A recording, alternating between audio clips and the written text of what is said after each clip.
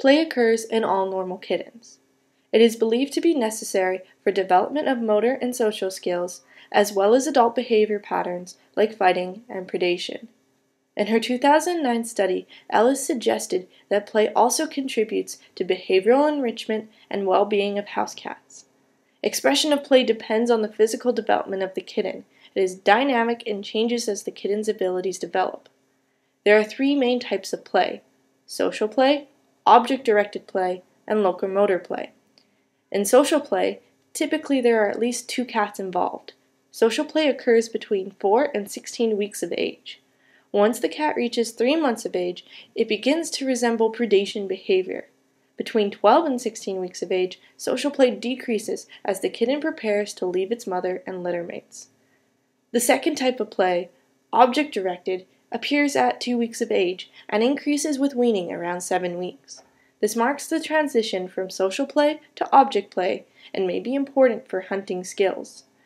Object-directed play may be social or solitary, and hunting inanimate objects allows the kitten to coordinate muscles and practice elements involved in the hunting behavior. The final type of play, locomotor play, emerges around 7 to 8 weeks of age and peaks around 18 weeks. Martin and Bateson in 1985 argued that locomotor play is not specifically directed at other individuals or toys, but is simply playful activity around the animal's environment. The activities involved, such as climbing and balancing, depend on the kitten's age and stage of motor development. Landsberg and Lay have identified 8 specific play postures.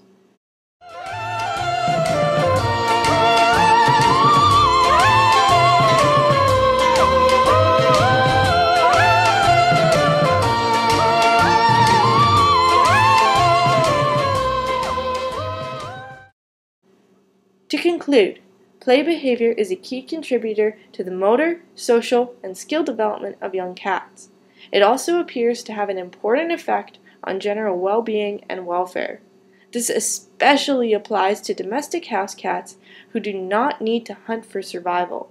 This is because it increases their behavioral diversity, reduces the frequency of abnormal behaviors, and increases positive utilization of their environment. Finally, play helps enrich the human and animal bond.